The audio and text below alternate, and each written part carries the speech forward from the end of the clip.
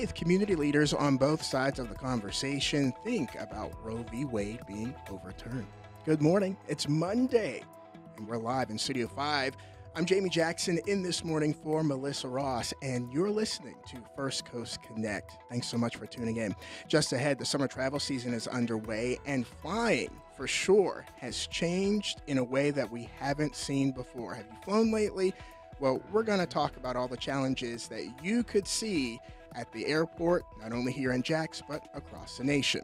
But first this hour, the new era of Dobbs as Roe v. Wade is overturned.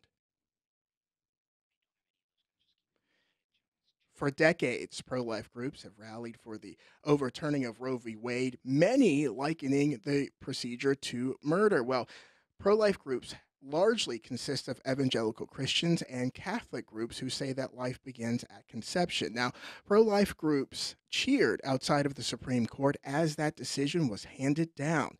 Now, following SCOTUS's decision, pro-choice groups across Jacksonville gathered to protest. So we want to know what your thoughts are. As always, I want you as a part of the conversation. Give me a call, 549-2937. That's 549-2937. You can also hit me up on social media, on the Twitter, as the young people call it, at Jamie Radio News. That's Jamie Radio News. And also you can make sure that you join in the conversation on our Facebook page. Well, we have a ton of guests with us this morning to have a conversation, and that's what today's about. You know, we have seen a lot of arguments. We've seen a lot of debate, whether it be on social media or clashes with police on the news. That's not going to happen today. We're going to have a conversation, and I'm so thrilled to have my guests this morning on both sides of the debate. First, I'd like to introduce Pastor Heath Lambert, pastor of First Baptist Church here in Jacksonville. Good morning. Good morning. We also have Reverend Sarah Locke of Jacksonville Campus Ministry. Good morning. Good morning. Thank you. Also in studio with us is Dr. Bernadette Williams with Household of Faith Church here in Jacksonville. Good morning, Dr. Williams. Good morning. We also have Anthony Bass, pastor of Endurance Church and former safety for the Minnesota Vikings. Good morning, Anthony. Good morning, everyone. And we have Dr. Parvez Ahmed, board member of Interfaith Center of Northeast Florida and writer on the American Muslim Perspective. Good morning. Good morning. And we also have Reverend Adam Anderson of South Jacksonville Presbyterian Church. Good morning. Good morning, Jamie. All right. Hopefully I got everybody. I didn't forget anybody, right? Okay. Again, we want you to join in the conversation. Give us a call at 549-2937. That's 549-2937. Dr. Williams, I want to start with you. You did something extremely brave. We saw you on News4Jax doing an interview. You shared your personal story of why you decided not to have an abortion at a very young age. For our listeners, please tell us your journey and your story. Well, as I was downtown and I saw them gathering the news people, I went over and I listened to what they had said because Planned Parenthood had called the press. And so afterwards, one of my members went over and told my story. So my story is at the age of 17, first time having sex, I found myself pregnant. And then I was sick. I was very sick. I actually, my diabetes went up and I went into a coma. So they found out it was because I was pregnant. So it's about 6 weeks. And so the doctors had told my mom that it was threatening my life. And so the insurance company say, well, they would pay for it. And my parents said, if you want to get an abortion, you can, but we don't believe in that. I thank God for my belief, and I thank God for the support that I had. So I made a decision that I would not abort the child. But later on, I did have a miscarriage. So I feel like this overturning Roe versus Wade would set up a lot of discussion, and we need to talk about it.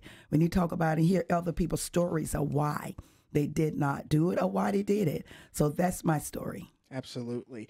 And Reverend Sarah, I want to talk with you. How did you handle the news of Roe v. Wade being overturned? Well, I heard pretty quickly that there would be people gathering at the courthouse. And so I joined with my students and with other people from the university and with my family. I have 2 kids, and I want them to know that they have bodily autonomy. It's something that we talk about as a family pretty regularly, about consent. And so we gathered, and we were there to support the people who were protesting the decision. All right. And Anthony Bass, who's joining us via live from Airlink. Anthony, how did you handle the news with your congregation this Sunday? This obviously being the first Sunday since the decision was handed down. Sure, yeah. So primarily the main people who discussed this new development in our country was actually our prayer team. And we meet regularly praying every day, and everybody was excited yet apprehensive, because even though Roe versus Wade was overturned, it doesn't mean that people's hearts are changed. It doesn't mean that people have put their faith in God. And so we're taking a wait and see approach, because now the states have, the decision-making power regarding what they're going to decide moving forward. But as far as our congregation, we have a lot of people in our congregation who are excited, but we also have people in our congregation who are a bit sad. And so as a pastor of people who have a variety of political beliefs, I try to minister to everybody. But as a pro-life advocate, I'm grateful that our country seems to be heading in the right direction. All right. Reverend Adam of South Jacksonville Presbyterian Church, how did you handle the news with your congregation on Sunday? Yeah, we actually had conversation when the leak came out over a month ago. Mm-hmm. We thought it was important that as a congregation of people who are in the community, that we understand and we're thinking critically about what is our country, what are we as a community doing in terms of how we care for each other. And so we spent some time that Sunday after the leak came out. We talked about our denomination, the Presbyterian Church USA's stance on reproductive rights. We have thought more about what does it mean to be in action to care for folks around sexual rights and reproductive rights altogether. On Sunday, we prayed. On Sunday, there were a couple comments. The scripture that I used on Sunday was the Good Samaritan. So there were some comments related to faith and how it engages the decisions that are made around us. But I think primarily we had done our work over a month ago. And so now it was affirmed, the decision was affirmed on Sunday. So now we're saying, okay, what are we going to do next after that in terms of action? And to follow up, what do you all plan to do to follow up? What is your plan for the future? Yeah, so one of the things that I think is difficult when decisions like this happen, of course, the federal decision, but then also it sounds like the state is going to take a similar tact in terms of reproductive rights, is that it makes these decisions that individuals will wrestle with and struggle with, and it forces them underground. It forces them to not be able to be open so that a community can wrap their arms around one another and walk through that. We need to decide how we're going to continue to love and care for folks, irrespective of what the country or the state is going to do. So that has taken a couple approaches. One that I think we're looking at in particular is we're saying, well, what is it like to have comprehensive sex education that isn't abstinence only, that is offered to the entire community and to parents to help them navigate well? If some of the issues that lead us to this decision is making sure that everybody understands what it is to get in that position, sexual health, reproductive rights, then we should be at the forefront of that. We should be an institution that says it is not just abstinence, but it is all of life that is important. And so how do we help people value their sexuality? So that's part of what we're going to do. And you are listening to First Coast Connect right here on WJCT News 89.9. I'm Jamie Jackson in this morning for Melissa Ross. Pastor Heath, I want to check in with you now. Obviously, for your church, First Baptist Church, yesterday was a day of celebration. It was. Yeah, talk about that and help our listeners understand why and how you all plan to move forward with this new era. Sure. So when I read the decision on Friday, I wept for the justice and the good sense of the decision.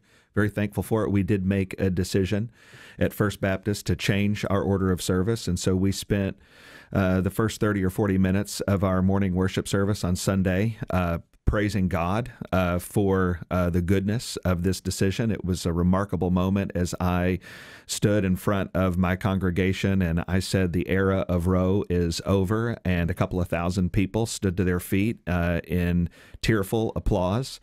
So we praised the Lord for the goodness of the decision, and we also made a recommitment. It's not a new commitment for people at our church, but it's a recommitment to care for the survivors of the abortion culture that we're living in. There are so many victims, women and children, who are potential victims and real victims, and we want to care for those women and for those babies with counseling, with care, with support, with financial support, with adoption and foster care. And so it was a celebration, but it was also a recommitment to care for the many families who are victims and potential victims of the atrocity of abortion. And to follow up on that, why is it important to have that particular focus?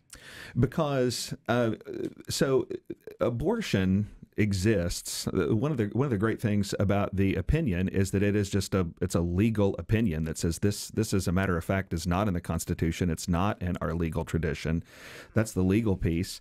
Abortion is against law. It is against science, because we know that the fertilization of an egg is the creation of new life, and it is an immoral and a wicked and a corrupt act that is against God's law, who forms human life in the womb. And so a person of good sense, a person who cares about the law, a person who cares about science, and a person who cares about morality must work against abortion and must work as an exercise in loving care to provide care for people who have been victims and potential victims. So we want to say the truth, and we want to say that truth in love and in grace and in care for everybody who's been harmed by the wickedness of abortion.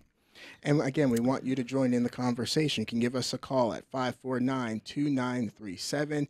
That's 549-2937. We're going to be heading to the phones in just a minute, but I also want to check in with Dr. Ahmed. Dr. Ahmed, your thoughts on the Roe v. Wade decision? Like all of the speakers before me, it's the decision is a great transformation for our society. We woke up on Friday morning where all Americans had certain rights, particularly women had certain rights, but after 10 o'clock, women lost those rights.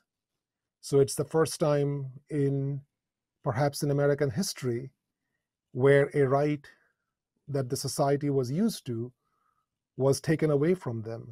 So as a person who has advocated for the due rights of all citizens in this country, particularly as a religious minority whose faith community was victimized post 9/11, I felt a great deal of sadness that so many people have just lost a fundamental right that they were used to. Now, from my own faith perspective and from my conversations with people in my faith community, I quickly realized that there is a multiplicity of view on abortion in my faith community as it is in perhaps many other faith communities. The Muslim perspective on abortion is actually quite nuanced and quite varied. But the bulk of the opinion, the consensus of the opinion, is that abortion should be legal and available at least until 120 days, the first 120 days. So suddenly to find that abortion in certain states where there are large Muslim communities could be restricted or become unavailable would be a violation of the religious liberty of many Muslims. So I think the challenge going forward in this post-Roe world will be now government is essentially interfering in the religious liberty of people. In the Jewish community, in the Muslim community, the understanding about what is permissible for abortion is very different than it is in, let's say, evangelical Christian communities. And now we have set ourselves as a society where there is a clash in essentially the state interfering in the religious liberty of communities. And we're going to go to the phones now. We're going to go to Daryl in St. Augustine. Daryl, welcome to the conversation. Good morning. Thank you. I apologize if I say this wrong, but according to NBC's The News this morning, 49% of abortions in America are performed on poor women, black girls, black women living in poverty. I'm just wondering, with your guests there, what are the social, economic, and demographic implications of an explosion in children in poverty? One thing for certain, the Republican Party is not going to provide any more economic services. It seems like this is going to be really put a terrible burden on the mothers, the children, and everybody else. Just curious of what you think this is going to have on a long-term basis. All right, Daryl, thank you so much.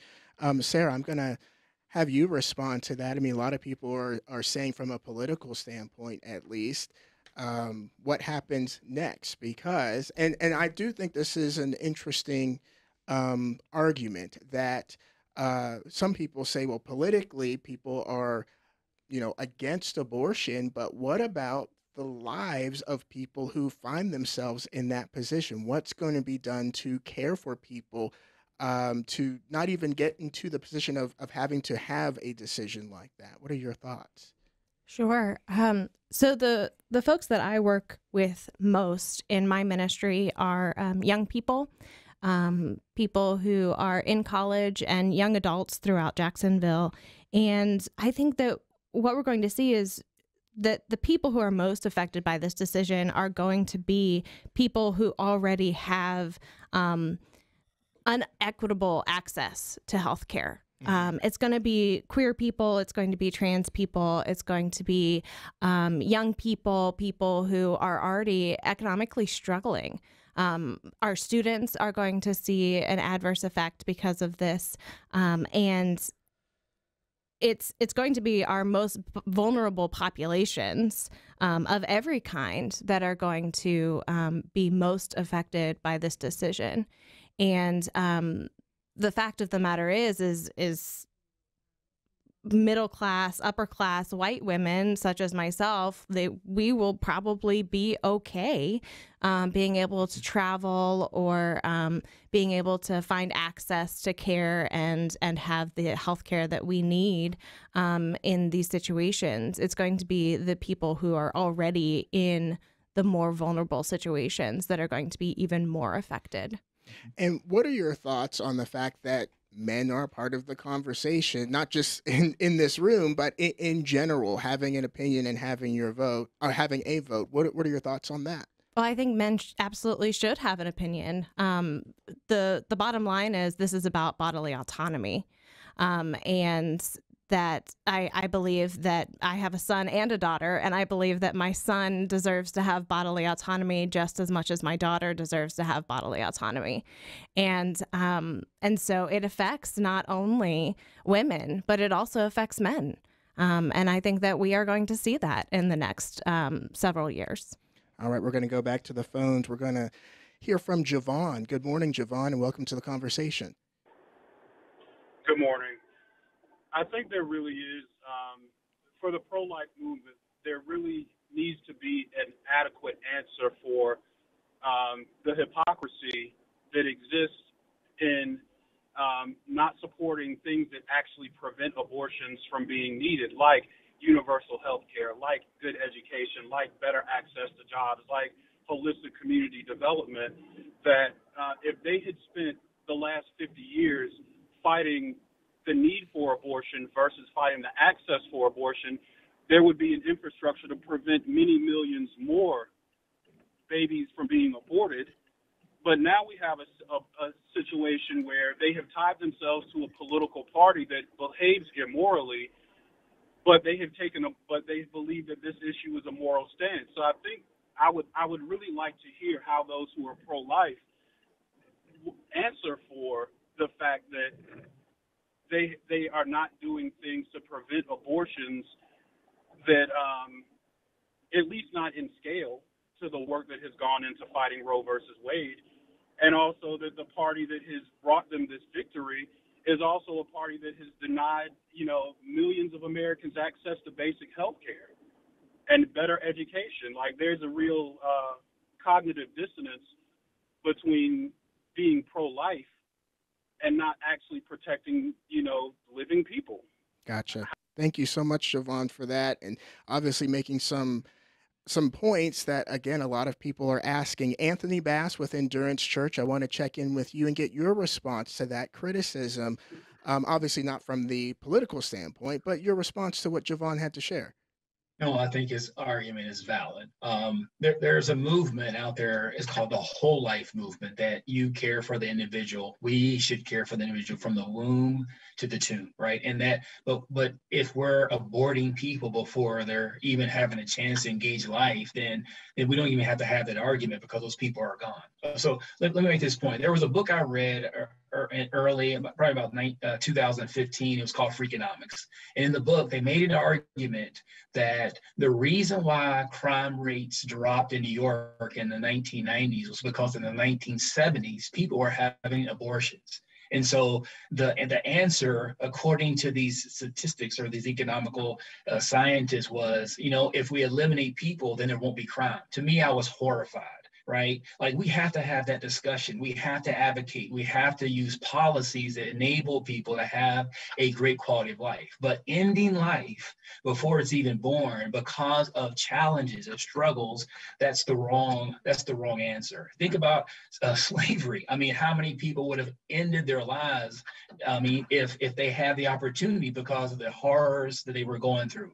Personally, I was born before my parents were married. If they had that choice then, which I think they could have, rationally speaking, they could say, well, eliminate this young man so we can have a good quality of life. I think moving forward now, we have the conversation regarding what life is. I think we now have a conversation moving forward, like, how do we provide access to conditions that in a sense don't hinder someone from having a good quality of life. We need to rethink what it means to care for our own. We need to rethink, when we talk about what a ministry should be, how do we care for people once they are in a difficult situation? Human beings don't give up on life or people just because the conditions are hard. That's what makes us unique. And I think if we decide to end life before they even have an opportunity to figure out who they can be, I think we're doing a disservice to God, who we're created in his image, and we're also just doing a disservice to that person without even giving them a choice to live their life. And you're listening to First Coast Connect right here on WJCT News 89.9. I'm Jamie Jackson in this morning for Melissa Ross. We're going to go back to the phones. We're going to go to Joseph in Jacksonville. Good morning, Joseph, and welcome to the conversation. Good morning, Jamie. Thanks for having me. Absolutely. And tell us your thoughts. I think for the evangelical Christian to start at any point other than Psalm 139 would be a disservice. If you try to make legislations or form opinions on anything other than Scripture, you are usurping God's authority when he says that he formed you and knitted you together in your mother's womb. Even before we were created, before our parents saw us for the first time, God knew all of our days and had them numbered before we were even a thought in our parents' mind. So I believe for the Christian specifically, you must start with that. Obviously, there are cases and there are exceptions that would be very compelling to murdering a child, but you could make exceptions and find cases that would make it compelling to commit all kinds of atrocities and disobey the Bible. But to dictate and interpret God's law based off of exceptions is not only a a disservice to you and a misrepresentation of the Bible, but it's also misleading and pulling people away from Christ. So my encouragement to all the evangelical Christians listening would be to take politics out of it. Start with Scripture.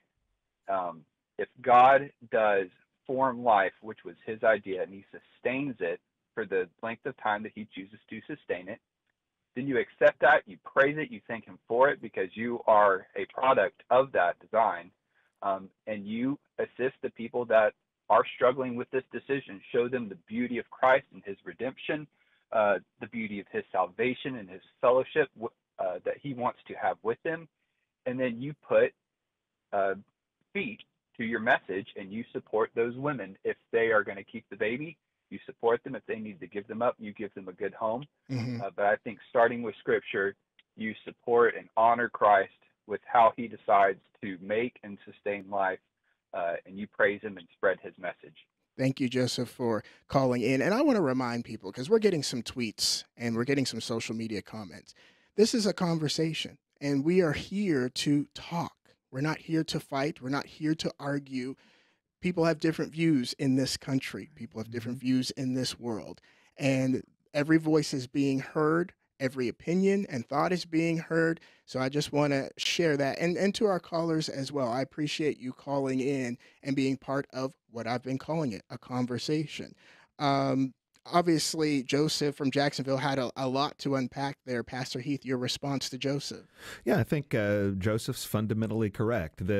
What he's putting his finger on is the real heart of this issue. And the real heart of the issue is, what is life? When does it begin? What is the contents of the womb? Issues of bodily autonomy and all the rest are downstream from that, because if we can show, as we can biblically, as we can scientifically, that from fertilization we have the creation of a new human life, then that human life is very weak and in need of protection. And so the issue isn't, first and foremost, the bodily autonomy of the woman or of the man that is the father. The issue is, how do we protect someone who is very weak? I'm a Christian. I am a minister of the gospel of Jesus Christ. And what that means is we have to figure out what is godly. And what God does when he looks at weak people who are guilty of sin and in trouble, he sends his son Jesus to live a perfect life and to die on the cross and to rise from the grave. That is, he gives of himself. He loves people. He sacrifices himself. It is foreign to the universe created by the God of love for people to look at weak folks and say, we're going to harm them. We're going to eliminate them. We need to seek to be like God and love that which needs protection, not condemn it to death. And Dr. Ahmed, people are comparing the decision to Taliban law. Why do you feel that judgment is problematic? Well, as I mentioned, let me first preface that by saying that we believe in the freedom of religion in this country, freedom of all religion. What Pastor Heath was talking about and the caller was talking about was a perspective from a very evangelical Christian perspective. That perspective is not shared by all people in this country. From an Islamic perspective, and to your specific question, Jamie, about why the comparison with Taliban is problematic, because Islamic law does not view abortion the way we just heard either from Pastor Heath or from the caller, or certainly the Supreme Court decision. The Islamic perspective, the consensus in Islamic law about abortion is that it is legal at least until 120 days, almost on demand. After 120 days, it is conditional based on the health of the mother. And the health of the mother comes first under almost all circumstances. But as we look at the Supreme Court decision and its impact statewide, in many states, particularly in Georgia, our neighboring state, for example, abortion would be illegal under all circumstances, which means that would contravene the religious liberty of people who are of the Islamic faith, people who are Jewish, people who have a different understanding of Christianity than evangelical Christians do.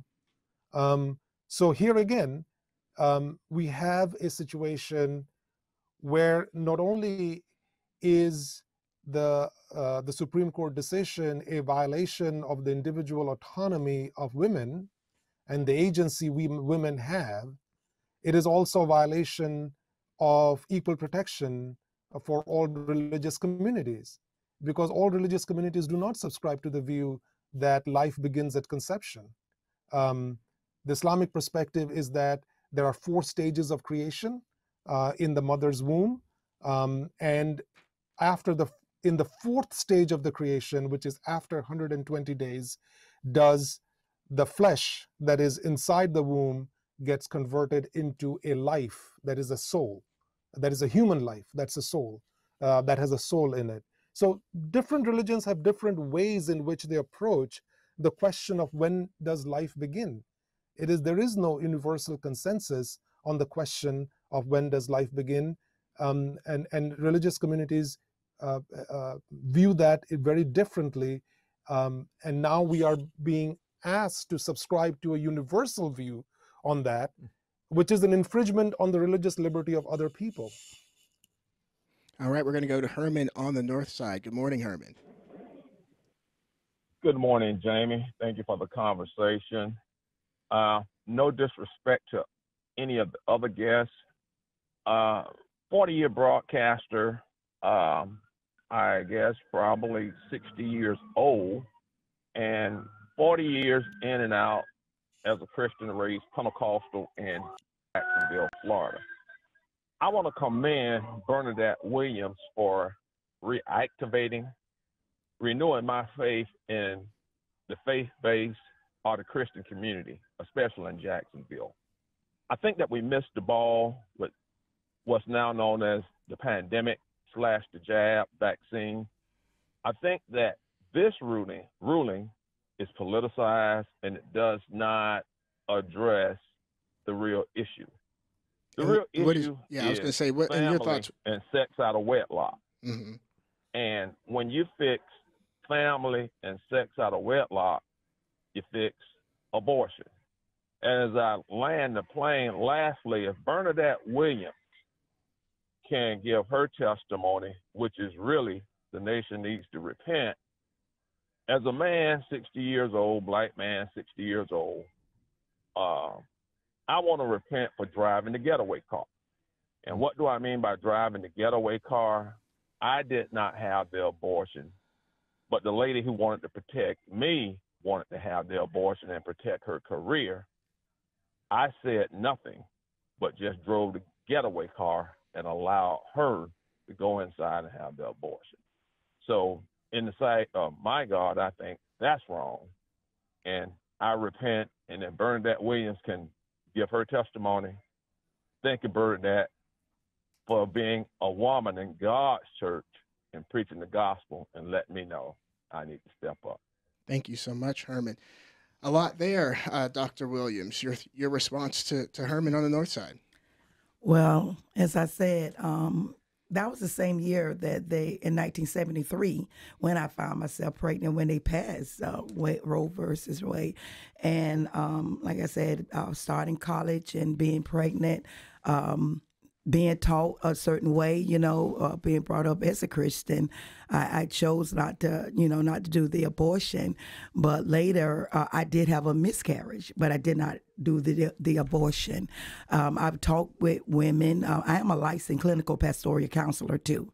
I do feel like we need teaching and training, like we talked about, in providing help. We need to provide help. We need to be able to listen to the stories, listen to why, and not condemn, not judge, and then go from there. People need to have somewhere to go. So we teach them, because a lot of times you can't use abortion as your way of not, just not having a child. When I made a decision that I wanted to stop having children, I got my tubes tied. I did not make say I didn't want to have kids and then do something about it. So I do feel like education, training, a place to come if they need counseling, providing more health care, whatever's needed, other than just using abortion as that way or using it politically. So thank you. That's my way of thinking. And Reverend Adam, are there people in your congregation that disagree with your point of view? Well, sure. I mean, that hopefully is the gift of a community that is trying to together figure out what it is to live faithfully, is that will disagree. And I want to make mention of this because as I've listened, one of the things I want to say is I think it's important that I also am a Christian and I'm also a minister of the gospel. And, I have some stark disagreements about some of what's been said, namely that all of the conversation that we've had up to this point could still happen if Roe versus Wade was the legal precedent. Right? If the Supreme Court had made a different decision, this conversation still could have occurred. I can still have disagreements in my congregation. When that doesn't happen, right? When the decision came forward, and if things continue as they look like in Florida and in other states, now we can't have a diversity of opinions because now the diversity of opinion moving forward is criminalized. Right? So if I am somebody who believes in being pro-choice, if I am going to caretake for somebody who believes that in the whole bevy of options, the best option is to proceed to have an abortion, well, now that could be criminalized. And so what does that mean for us as pastoral care providers? What does it mean as a community that cares about justice? And I will tell you what is so hard for me, and one of the callers really hit on this, is that we so rarely, when we talk about this conversation, so Sister Joan Chittister, who's a Catholic nun, says, we tend to be more pro-birth than we are pro-life, because what we don't talk about is the care of the mother afterwards. We don't talk about postnatal care. So oftentimes when I have folks who disagree with me, kind of coming back around to your question, Jamie, one of the things I'll do is say, let's not hit on the thing that we could tweet, right? If our deeply held frustration about something could be summarized in 200 and some characters, then it's insufficient for the nuances and complexities of life. So instead, what is it like to deal with all of the complexities of life? And so, I will struggle to ever celebrate this decision that was handed down because it is only going to make my life harder to love and care for people. It's a Pyrrhic victory at best for the church. And in moving forward, I mean, how do you continue to have this conversation moving forward now that we are where we are? I mean, give WJCT credit. This is part of it. And I totally agree with Bernadette. I think one of the things is to tell our stories. When I hear of families who make this decision one way or the other, we need to hear those stories, and we need to trust the fact that a God who is faithful to every single person is in every single story. There is redemption in every single story. There is hope in every single story. And that there is no shame. There is no judgment. There is no condemnation for people who make those decisions. So at least I want to say, for whatever time I get to be on the airwaves, is like South Jacksonville Presbyterian Church will be a place that one will not feel shame no matter the decision that they made, because we need to hear those stories and we need to walk with people. So tomorrow and the day after, Jamie, I'm going to do the same thing I've always done, which is love people, care for them, hear their stories, and where I can be helpful to have God's Commonwealth move forward, I will absolutely do it.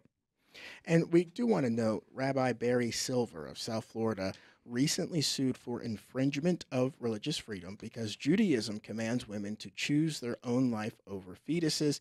He is going to be a guest on First Coast Connect later this week, so we want to add that in. Pastor Heath, I want to dive into moving forward.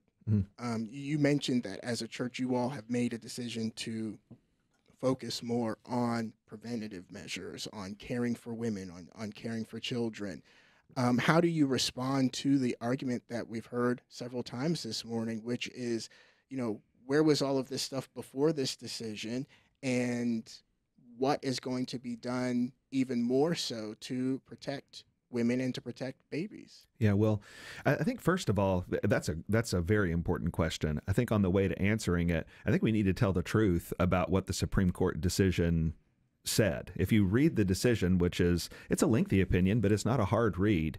It's very, very clear what they decided. Actually, they have taken no rights away. They reversed the decision of Roe versus Wade and said that the Constitution does not contain a right to an abortion. And what they said is, now we're returning this issue to the people. There was a judicial fiat, what Justice White called the exercise of raw judicial power. And they said, we're going back on that, and we're going to let the people. So what the Supreme Court did for everybody who wants to have a conversation, Dobbs versus Jackson says, have the conversation. Get together and pass a law, get together and get on the same page. So it's actually an encouragement to freedom rather than a judicial overreach and an imposition of one perspective. We get to have the conversation more freely now today than we did before. There's nothing religious in it at all. It's a pure legal opinion that returns the power back to the people and back to the states. What we want to use that freedom to do at First Baptist is nothing new. I would say, I'm not a representative of a political party. I'm not a political hack. I am a Christian man who leads a body of believers. And I would say that before Friday, we spent about 98% of our time on the issue of abortion, caring for women and caring for babies, and about 2% of our time engaged in any kind of practice that would be legal or political. Most of our effort is in caring for women, helping them make decisions that are wise and honorable and consistent with the Word of God, caring for men and helping them make those kinds of decisions, encouraging adoption and foster care. All of that work, which has been, again, 98% of our effort, all of that will continue today with a lot more freedom to do it because of what the Supreme Court said. And I want to give our last 60 seconds, a little more than 60 seconds, to Sarah. Obviously, again, we're talking about a conversation. How do we continue to have this conversation with people on both sides moving forward? Because there are differing opinions here. There are differing views. This is a conversation, but how do we continue to do that? Sure. Thank you, Jamie. I think ultimately what I am called to do as a pastor in this community is make sure that people know that God loves them, God adores them, and that there are communities and networks and pastors and religious leaders that also adore them and will be a part of the networks that allow them to make these difficult decisions, and that God loves people who have abortions, whether it is a difficult decision for them or whether it is an easy decision for them. God loves people who have abortions. And myself as a pastor, I also love people who have abortions. And if that is the only thing that people hear this morning, I hope that that is what they hear, because that to me is the most important thing that can come out of these conversations, is that God loves people. Well, this is definitely a conversation that's going to continue in the future to come. And I want to thank each and every one of my guests for being a part of this conversation and for it being done respectfully, because this conversation can happen respectfully, and it should. That's right. So I'm going to name everybody by That's name. great. We've got a lot of folks. So Pastor Heath Lambert of First Baptist Church, thank you so much for joining us. Thanks for having me. Reverend Sarah Locke of Jacksonville Campus Ministries, thank you so much. Thank you. Dr. Bernadette Williams with Household of Faith, thank you so much. And thank you for sharing your story. Thank you. We also want to thank Reverend Adam Anderson of South Jacksonville Presbyterian Church. Thank you, Jamie. Thanks for joining us this morning. And Dr. Parvez Ahmed, board member for Interfaith Center of Northeast Florida. Thank you so much. Thank you, Jamie. And thank you, Anthony Bass of Endurance Church. Thank you, Jim Jackson. We'll be right back. I'm Carol Hills. Chaotic summer travel in Europe. First it was COVID, then a shortage of workers. Now labor strikes are hobbling transportation across the continent. Next time on The World, we head to Spain, where a workers' strike could ground a major airline and punch a hole in Spain's tourism industry. Our story from Barcelona on The World. This afternoon at 3, here on WJCT News 89.9. I'm Anthony Brooks. We trust women. We won't go back. Protesters outside the Supreme Court reacting to the decision overturning the constitutional right to an abortion conferred almost 50 years ago by Roe v. Wade. We'll explore the implications of the decision. That's next time on Here and Now. Tomorrow at 1 on WJCT News 89.9.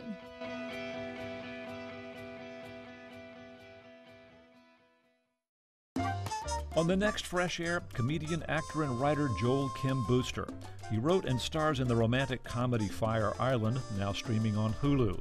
He has a new comedy special on Netflix called Psychosexual, and he co-stars with Maya Rudolph in the new Apple TV Plus series Loot. Join us. Today at noon on WJCT News 89.9.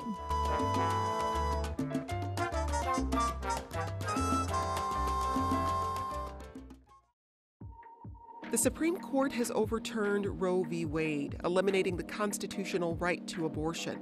We explore what this ruling means for women's health, and we hear from you. I feel that my daughter is now going to grow up in the level of rights of America that my grandmother grew up in. Next time on 1A, America in a post-Roe world. Today, starting at 10 on WJCT News 89.9.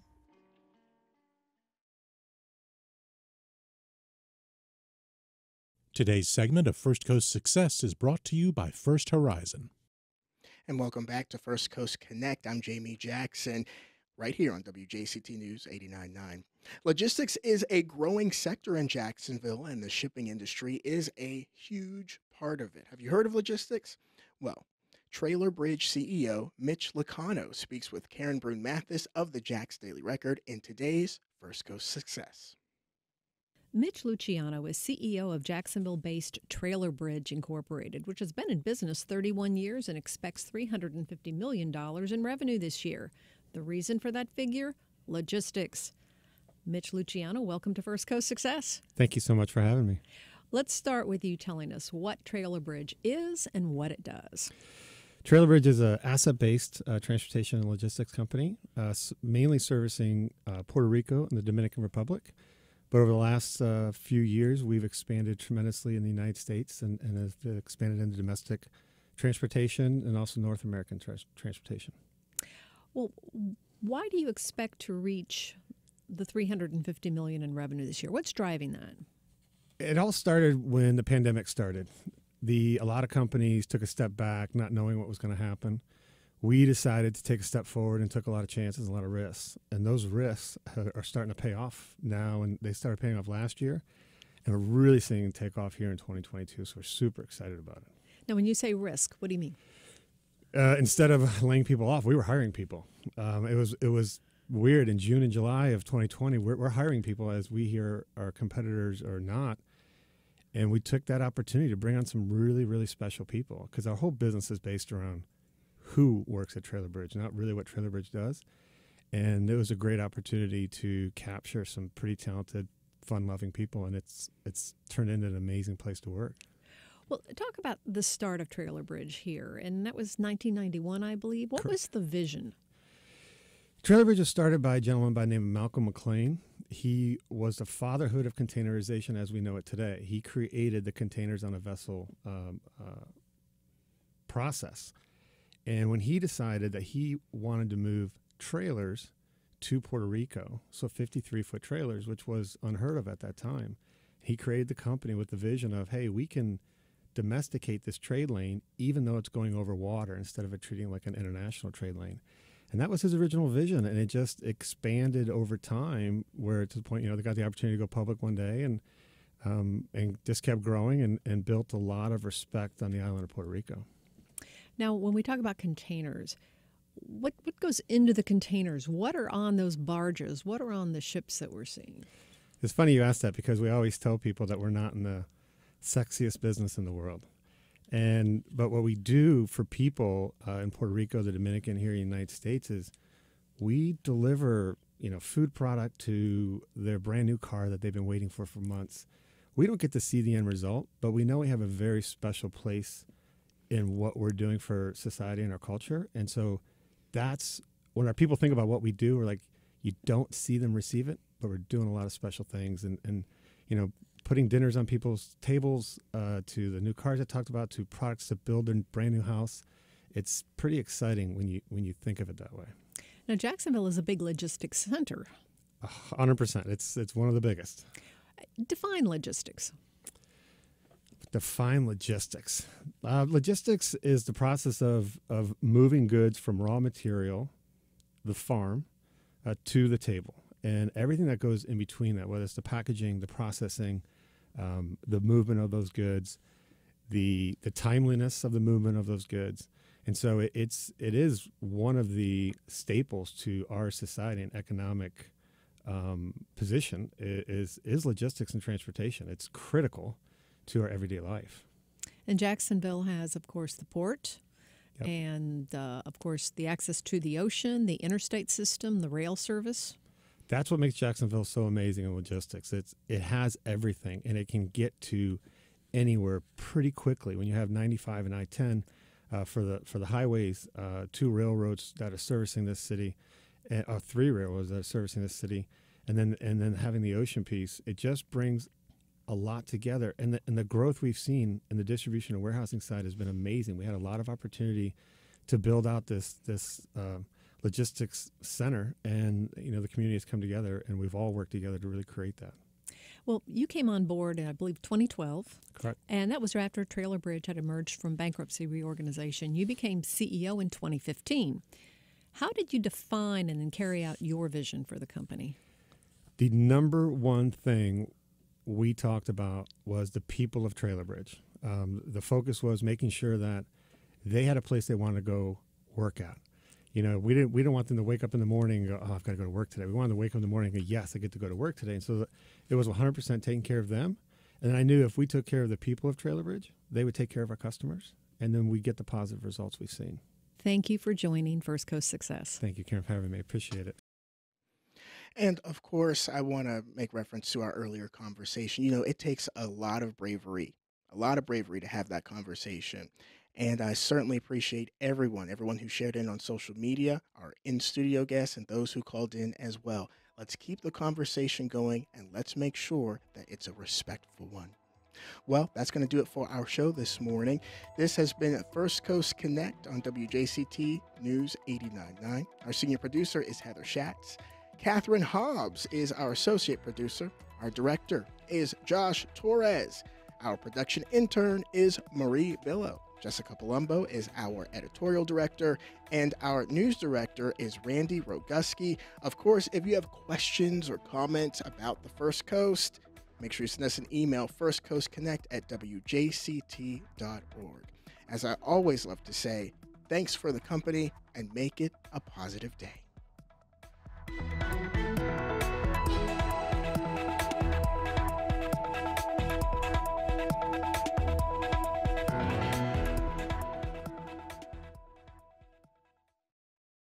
Support for First Coast Connect is provided by Baptist Health and the North Florida TPO.